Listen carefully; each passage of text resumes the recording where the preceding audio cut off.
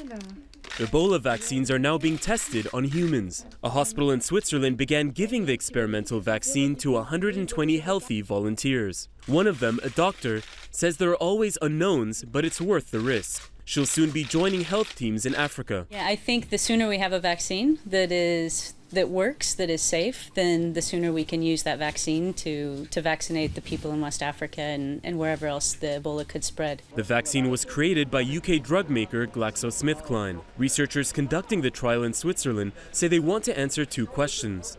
Is the drug safe? And does it create an immune response to Ebola? And when one can show that the population who has received the vaccine has either a lesser degree of Ebola infection, less severe disease, or no disease at all.